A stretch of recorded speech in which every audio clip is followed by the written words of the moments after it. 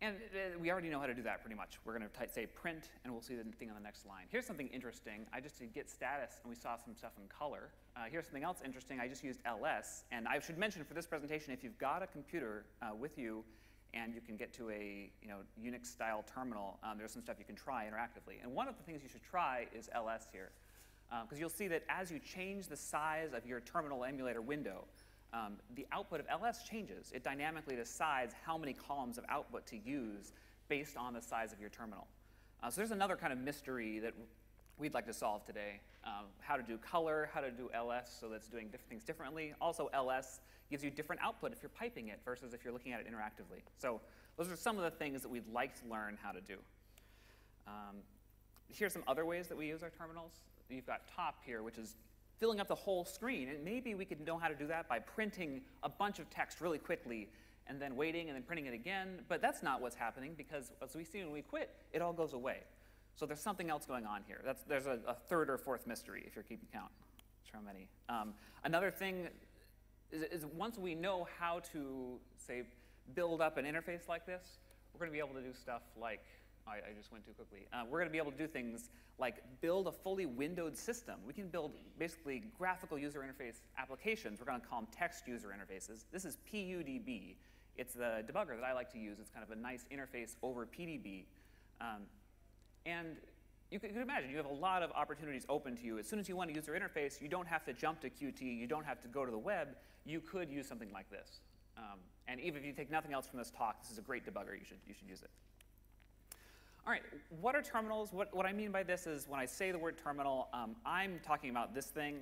You can see I've even got the little Mac thing there. That's sort of important because this is only going to be relevant to Unix terminals. Portions of this are relevant to Windows things, but I don't know how much, and I'm not going to go into how much. I mean a terminal emulator. And we say emulator because the thing that we're emulating is these things, video terminals.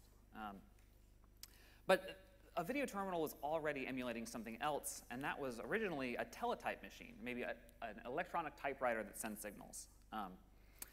These have been around for about 100 years. We've had these for a long time. We had a typewriter, and you could change it such that it sent signals. I'm going to read a little bit of text from an ad from 1957. This was the 50th anniversary year of the Teletype Corporation. Let's see. A teletype printer is a communications device with a keyboard similar to a typewriter that enables you to send and receive printed messages. So this is copy for maybe a business person in the 50s to figure out that they wanted one of these things. They say things like, with it you can send, written word can be sent instantaneously by wire within the office or plant or clear across the country to a single destination or many at a time. So we're starting with this model of a terminal as basically a typewriter where it's not connected to anything. Your finger hits a key that causes the arm actuator thing to put ink on paper. That's our beginning. But then we add the teletype part where we're sending a signal over a metal wire to an application. Maybe that's a telegraph operator somewhere else in another part of the country. Maybe that's a computer program. And then maybe we send signals back somehow. I don't know. There's maybe some metal wire involved, signal processing or something. Let's look at a modernized version. We're going to say we have these system calls like fread to return bytes. We have fwrite, which is going to print things. And now, because we're using a terminal emulator, there's some GUI stuff that happens that we're not going to get into to get this stuff to the screen. And still key presses, right, go to the terminal. Because this is a Python talk, we're going to talk about print and input instead. This is a Python 3 talk, so input means your raw input in Python 2. The first thing we should look at is what bytes we can write to a terminal and what happens when we write them. So I've kind of grayed out, if you can tell, some of the reading portions there. Well, what bytes can we send? First off, we can send ASCII bytes. This is kind of boring for the most part. We have literals. In Python 3 here, you can say sys.standardout.buffer.write, and then send some bytes. Those will end up at your terminal. You can try this now if you want. And then we also have control characters that we can send. These are like the really small ASCII bytes. All right, let's give this a shot here. Say that I was going to try this here, import sys, and we're going to do sys.standout.buffer.write, And we could write some byte string here. But this is going to be a little confusing to look at because we've got a return value down here. So I'm going to do something a little bit different. And you can do this too if you've got a computer there. I'm going to run a server over here that's just listening for bytes. So we're not going to see the input and output interleaved. And then over here, we're going to do import socket, socket, s dot connect to this thing, and let's send some bytes. Great. All right, so now we can tell that when we send ASCII bytes, we get simple things like this. We're just sending them over. Here's our ASCII table. We're looking right now at the ones on the right, kind of boring. But there's all this other stuff that, and remember, this all makes sense in the context of a typewriter. ASCII things are, this is typewriter times. So what do these do? Let's look at it. Let's try a few of them now. One we could try that you'll probably know what's going to happen here is s.send. What happens when we write a new line? Guesses as to what's going to happen there? This one you should be able to predict because we write new lines all the time. The cursor went down to the next line. Okay. You could sort of imagine that's what would have happened. Let's try something else here. We're going to write now a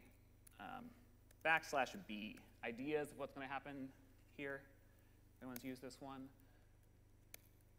Look, you look, the cursor is moving backwards. So this is a thing that sort of makes sense on a typewriter. You could move it back and forth. And now we could do something like overwrite that with a space. So you could see how we could implement maybe a backspace thing. Maybe we could also do a carriage return, which means move the carriage of the typewriter back to where it started. And that moves the cursor over here. So we've just unlocked the power, well, the ability to rewrite a line. And what that lets us do is progress bars. So here's a program that has a progress bar. We can now do this just with this knowledge of being able to write a carriage return to rewrite the current line. How would we go about doing that? In Python, we might do something like this. Just the general shape of the code. The important parts here are, let's see, that we're flushing. So there's some buffering going on that we'll look at a little bit later. But it may be important to flush if you're not writing a new line. We're writing a standard error. Also, we're not writing byte strings anymore. This is still Python 3, but now we're writing, or I hope this is Python 3, but now we're writing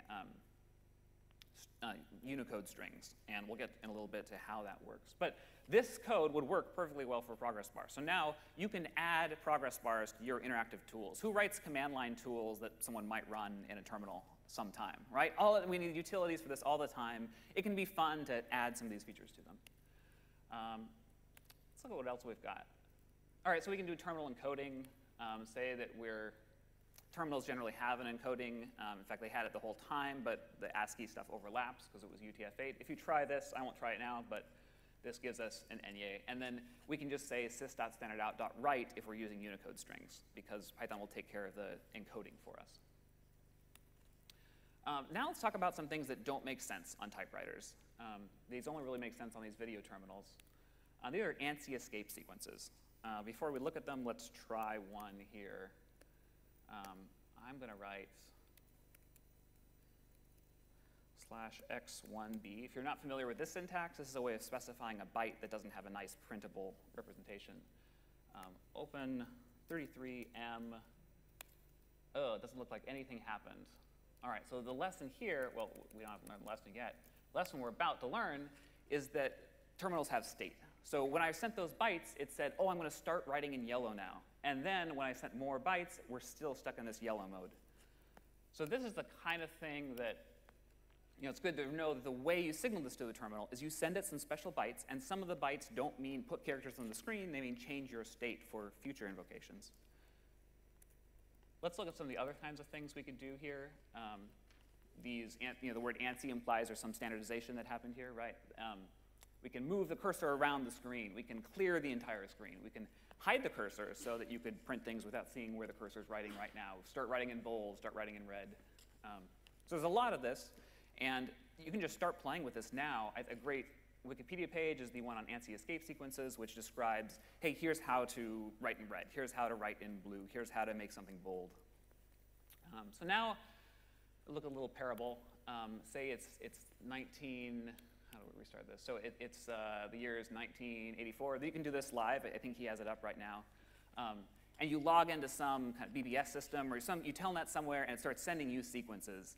And it's really cool. Maybe you're 12 and you think it's really cool, or maybe you're 40 and you think it's really cool.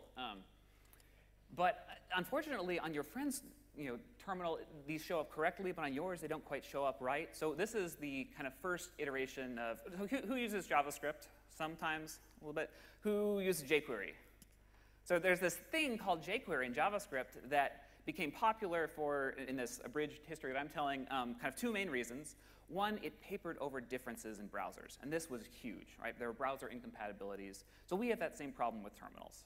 Different terminals behaved differently.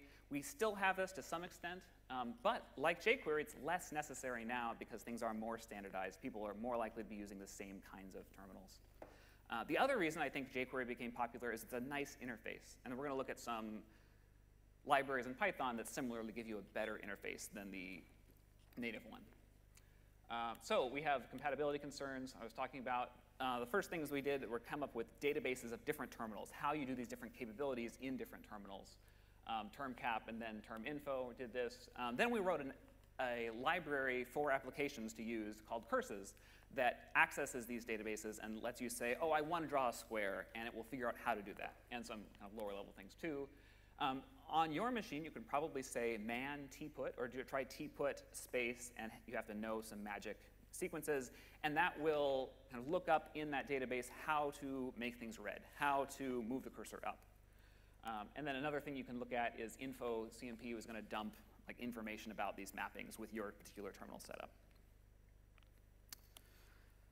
Here is an example. So something you can do if you don't want to learn the Python ways to do this, you can shell out and say, hey, I want to clear the screen, and that's maybe easier to learn. But we don't want to do that. You can do these kinds of things probably in Bash, so probably system commands you have.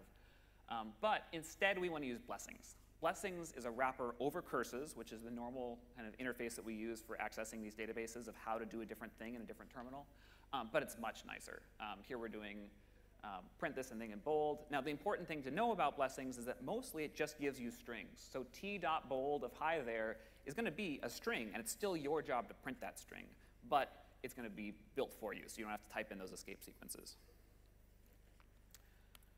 Right, so let's solve the full screen mystery with blessings. So we saw before that using top, the entire screen was taken up. We could write things, and then it all went away.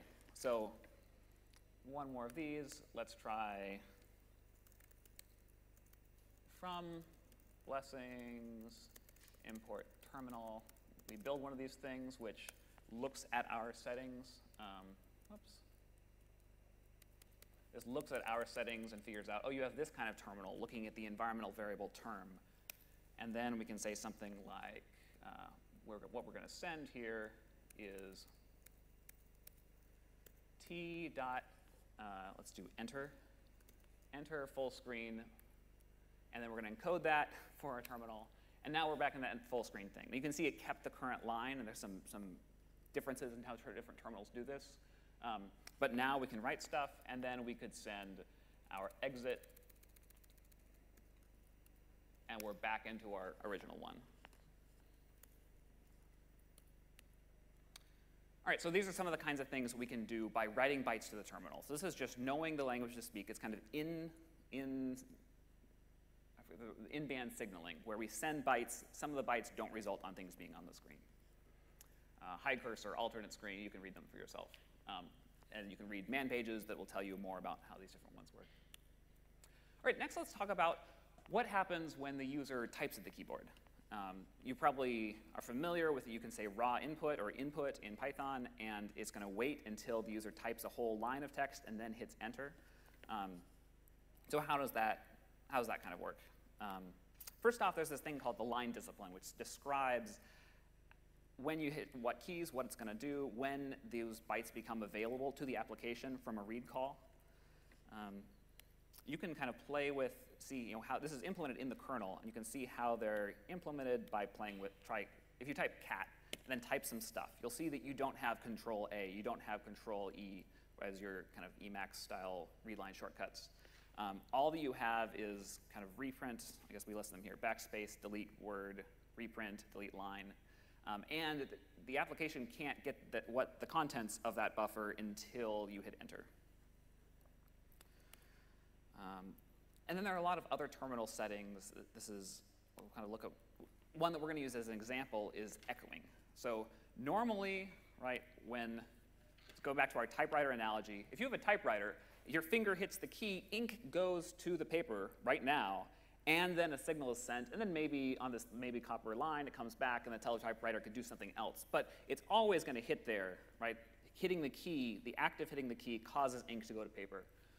So it doesn't make sense. I mean, that's where this echoing thing comes from, but we're not stuck with that anymore with our video terminals.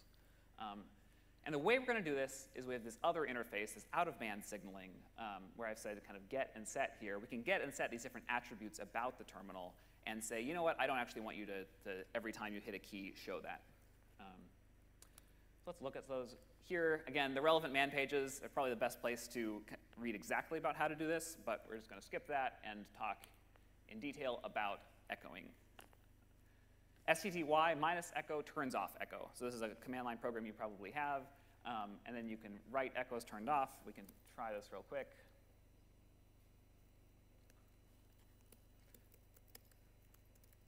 Oh, now I can type, but you can't see it. Uh-oh. And then we can STTY echo, and we're back. When your terminal's in a weird state, you probably want to type reset like this, if it doesn't help. So who's catted a binary file, or somehow your terminal gets into a pretty weird state, there's a weird font maybe, it gets messed up, and you're like, shoot, what am I going to do? Okay, so you want to type reset, and then when that doesn't work, you probably want to type it again, because there was something already in the buffer that made it so what you actually typed was blah, blah, blah, reset. So that's the other big hint from this. Type reset twice. I feel like that saves me a lot. So we can turn back on echo here. Let's do it in Python, though. We want to be using Python. There's getPass in the standard library, which uses this. So let's look at the source for getPass and see how that works. So this is real code from the Python standard library.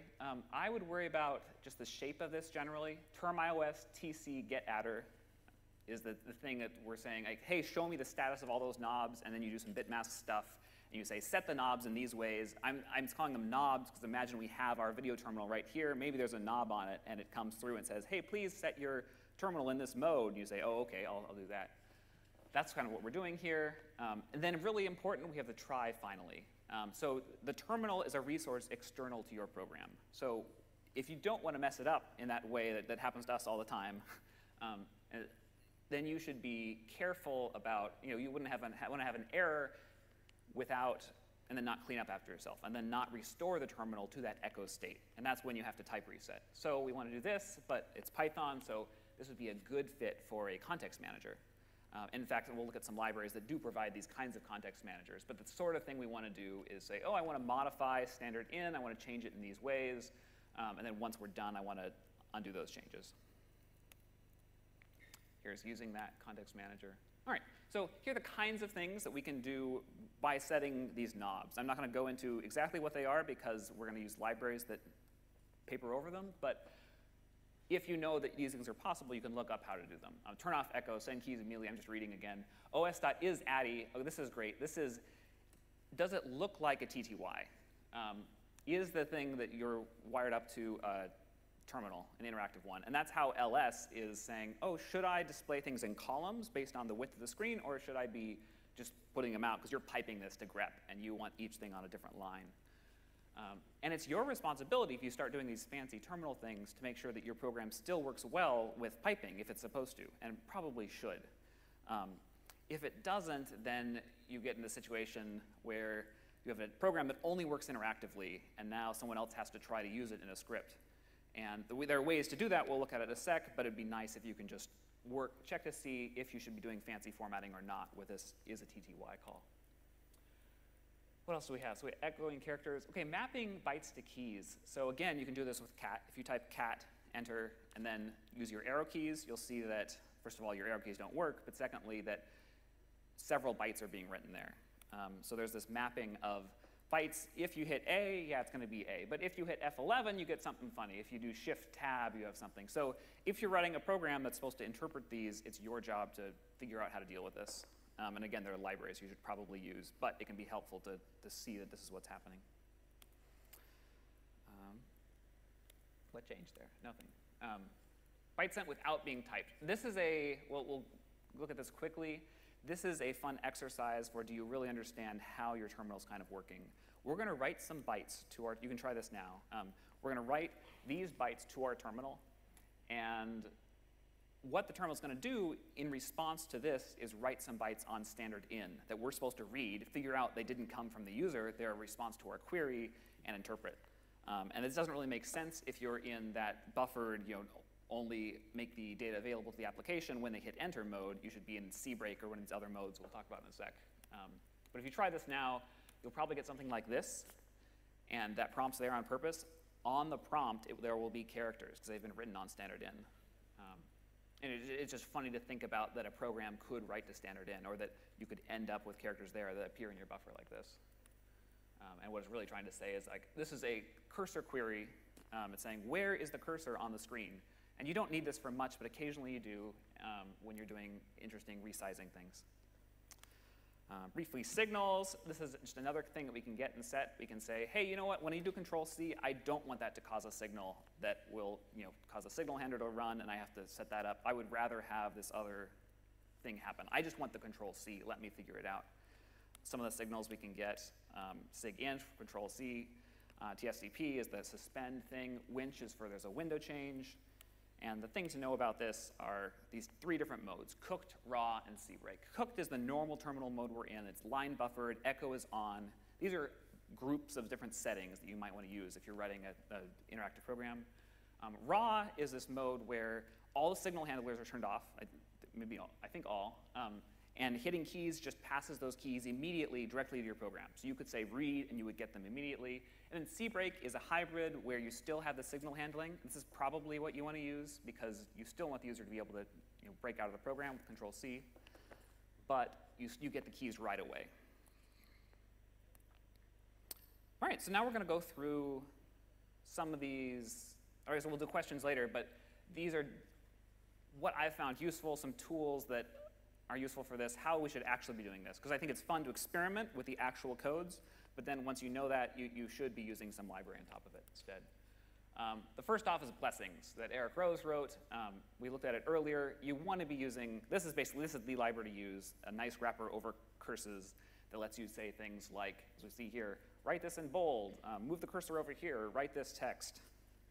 But there's some cooler stuff that's in Blessed, which is a fork of Blessings by Jeff Quast, and it's almost merged, but it's been almost merged for about a year. So if you wanted to go play with this right now, I would use Blessed, and then hopefully in the next month or something, all the features will be merged back in. There's a branch on the Blessed, on the GitHub for Blessings that has all these features. They've been refactored a little bit, or not refactored, they've been changed a little bit. But this lets you do cool stuff like the t.cbreak. So that puts us in CBreak mode, so keys available to us immediately. T.inkey translates the bytes in the buffer into a key press with a pretty name, and we can say, ah, that was spacebar, ah, that was shift, control, T or something.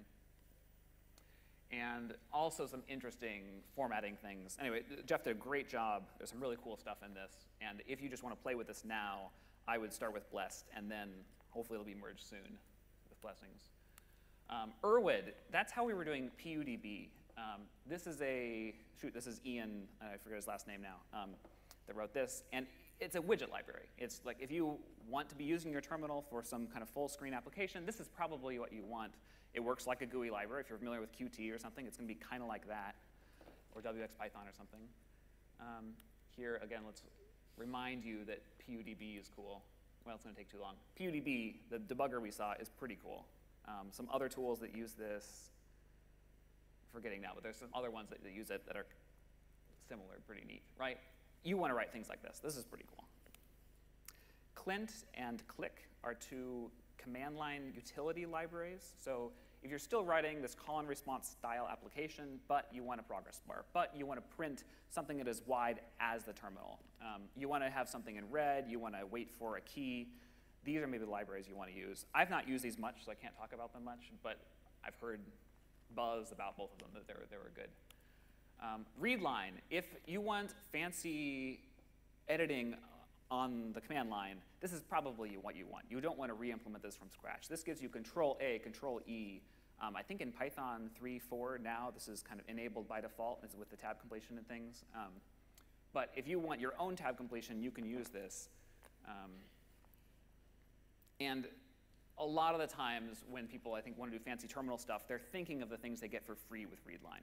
So readline is a way to put in user space what usually happens in kernel space. Normally, the kernel is in charge of buffering up these characters, letting you do a few things like deleting a word or deleting the line. But readline says, all right, I'm going to C routine.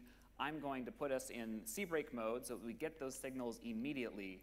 And then, so I get a key, and then it can say, oh, you did Control A. I know that that means move the cursor back to the beginning of the line. Oh, you did Control E. I'll modify it in this way. So you're in user space while you're doing that stuff, and you can modify readline. And I've done a little bit of this, kind of forking readline to do interesting things with it. And it's kind of fun because lots of programs use it. Next up, OK, this is a program that I wrote, which I shouldn't spend too much time on. But we wrote it for BPython, which is the thing I had in the left tab before. This is an older version where we're having a little demo of what keys you're pressing. But similarly to Erwid, the idea is, what if you had the whole terminal as a canvas and you just paint over it, except it's more of a hybrid where you still have a call and response kind of thing, but you get to pop up windows over it. But you get to, we're going to do it in a sec, you can rewind back. So we're going to do Control R in a sec. Here it comes. I guess we're getting lots of text first.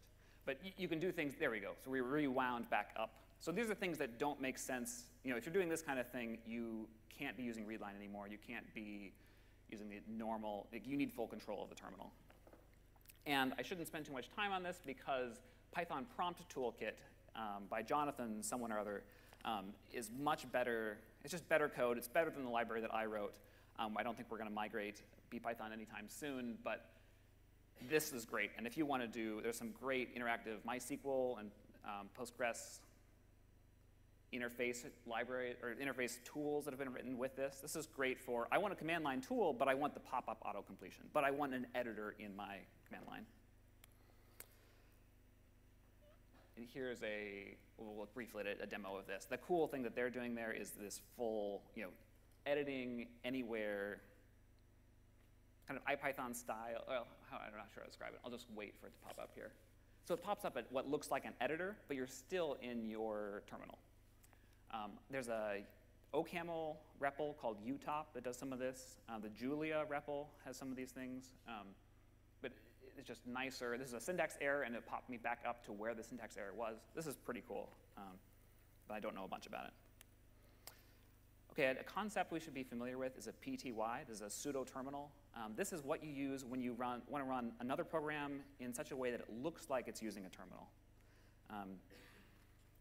Probably you should be using a library over it. OK, so a PTY lets you do kind of neat things like take the output of a program and re-render it. What we're doing here, this looks kind of like Python. It's a working Python interpreter, except that there's a case transformation thing going on every 5 seconds or something. It flips the case.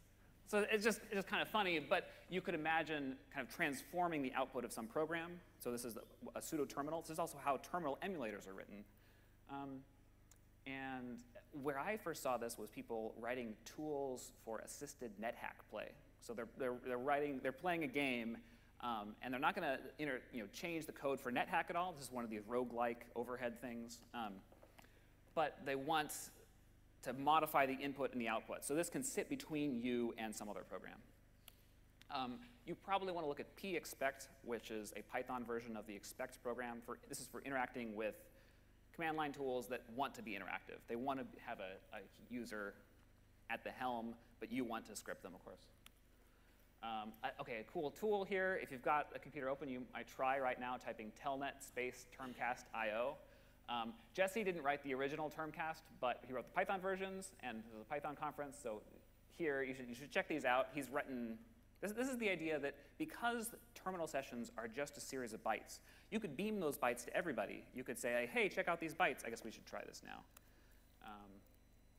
Termcast, oh, what was it? Telnet, right?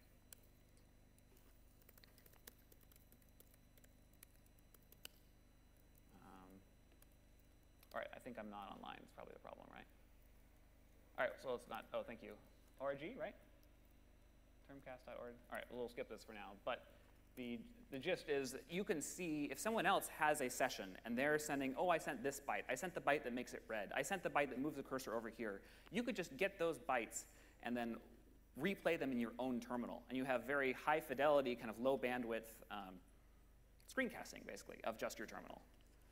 So check this out. Also, it's easy to broadcast your own terminal session if you mostly work in a terminal, or you could broadcast a TMUX session, or something like that. And the more web-friendly version, kind of user-friendly version of this is, I've got to remember how to pronounce it. Anybody? Askinema? There's a nice way to pronounce it that has the word cinema and ASCII in it and doesn't have ass and other words in it. But this is a cool tool for recording a terminal session and then making it playable in a browser. And finally, I'm going to talk about a few ways that I've used interesting terminal things. Here's one where I'm using, I think this is maybe a common possible use for interesting escape sequences and formatting and things, which is formatting test failures. This is one where we're doing it in EuroPython. We say like, hey, there's something funny. Instead of any, it says armadillo, and we kind of highlight those. And if you do it in your own terminal, it also blinks, which is just kind of fun.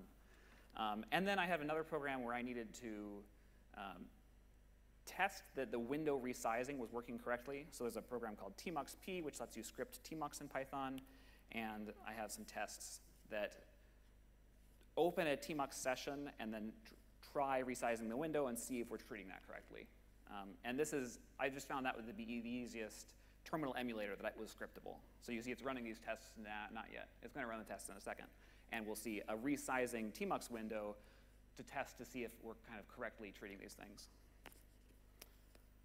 And that's about it. I have some kind of further reading things. This is not posted anywhere yet, but I will let you know on Twitter when I finally have a blog post up that lists all these resources, or at least a version of the slides that's accessible. Thanks. That's it.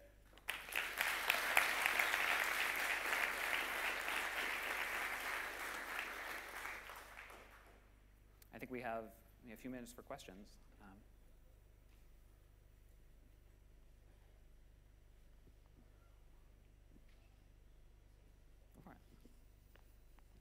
It's maybe not a good question, but how does the syntax for the special characters work? Like the /x1b bracket? Sure, yeah. So the gist there is that when you have Python string representations, you can do stuff like, there are multiple representations for a string. I guess are we in Python 3? So I guess these are going to be like Unicode strings here. But if you say /x61, and then you say a, these are identical, /x61. So /x61 is a way of describing, in fact, maybe it's clear if we try ord, this is, this is hex, right? Right, hex, exactly, like yeah, this is hex. Decimal, but in those special characters, you had like other letters, like 1n, and n is not a hexadecimal digit, so what is it? Right. So just when Python renders strings, some of them end up, so if I say /x61/x02, sometimes it renders them, sometimes some letters have pretty renderings, like 61, some don't, or hex 61, and some don't, like 02. So it's in the Python repr code where it says, this one isn't. If we try printing it, then it's going to just not print. Oh, sorry. I was doing well. I was valiant. Right, we just don't see it because it's not like a printable thing. When you send that to a terminal, it doesn't do anything. So it's just a different way. It's just like you can put single quotes or double quotes around a string. It's a different way of describing the same literal. And then in the print method, it says, does this one have a pretty representation or not? Is that? Not exactly. Oh, sorry. Like, I get that, but you had those special terminal characters, like /x1b bracket 1n something, and I don't know if that's got it. Yeah. Okay. hex or what is it like? Okay, how sure. do you read it? Because I had problems with it because I have a setup. I have a Windows machine talking to remote Linux within a through Tmax and through Midnight Commander, and I basically have problems with character encoding all the time. Like, sure. So these kinds of things here? Yeah, what is that? So that is, I mean, the first one is an escape byte, so it's that rendered byte. The next one is a real open square bracket, then it's a real 3, a real 1, and then an M. So they really are those characters here. The difficult one to deal with, I think, is the first one, the escape character, which, and I have similar setups where it's like, okay, I've got this thing, and then I've got tmux, and then I'm SSH'd in somewhere. So you have to trace it through each level and hope it kind of passes it through. But what we're looking at really is, so the start writing in red is 1, 2, 3, 4, 5 bytes, because the first one is the escape byte, and then it's a real open square bracket. And if you read the Wikipedia article on the ANSI escape sequences, it at least hand waves about it a little bit. It says, all right, when we have a sequence that's going to be more than 2 bytes, we use this longer escape thing. Instead of just an escape character, we use the open square bracket as well. So yeah, the pass-through is difficult. Yeah, I agree. I've had trouble with that as well, because you have to trace it at each level. Are you really getting those bytes? And they're not visible bytes, so you have to do it like to a file and then use something that can read those bytes. Okay, thanks. Yeah.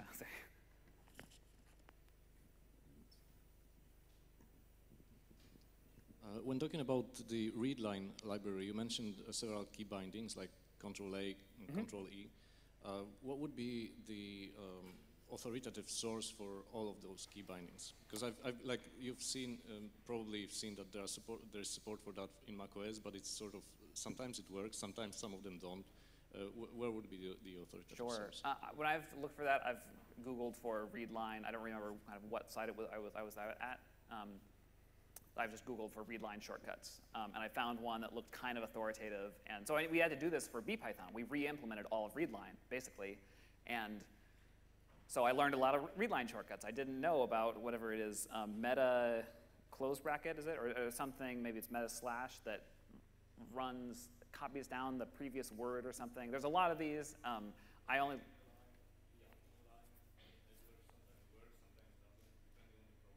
Right, sure, yeah. So if it's using real readline, I think it should, and it's looking at your .input.rc and things like that. So I don't know, but I would blame whoever wrote that program. Either they're not using readline correctly, or they re-implemented it and only re-implemented some of the shortcuts. We still have time for one short question if someone has.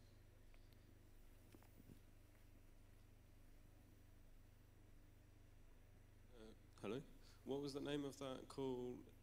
Interactive Python console? Oh, that's exactly the question I was hoping to get. Yeah, this is called BPython. Oh, okay, that is BPython yeah, then. It's great. You should all check it out.